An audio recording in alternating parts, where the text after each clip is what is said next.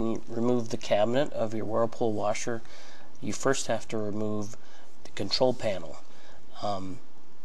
So if you don't know how to do that, you can check out my other tutorial on how to do that. And the picture you're seeing right now is actually an Estate washing machine, also made by Whirlpool. There's KitchenAid, Estate, Roper, Kenmore. They're all made by the same people, so they open up the same way. So here we go. Let's check out the video, show you how to get this done.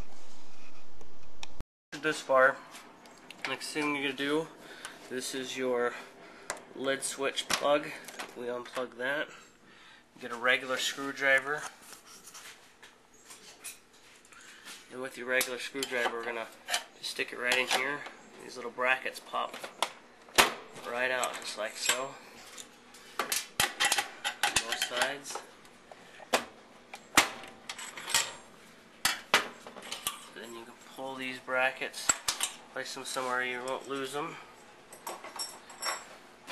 Now we're ready to open up the cabinet here. And how you do that is just put your hand right in here like so and tilt it back and